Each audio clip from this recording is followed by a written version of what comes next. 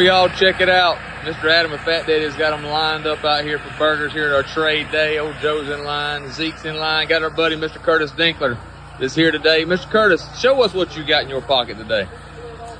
Trapper. Guys, that is as classic case as you can get. Old yellow handle. It's a used one, ain't it? Ain't no sense toting. Old yellow handle. Was that CV or stainless, Mr. Curtis? I don't know. Oh, that's a 80s model. That's an 80s model. That's gonna be old CV.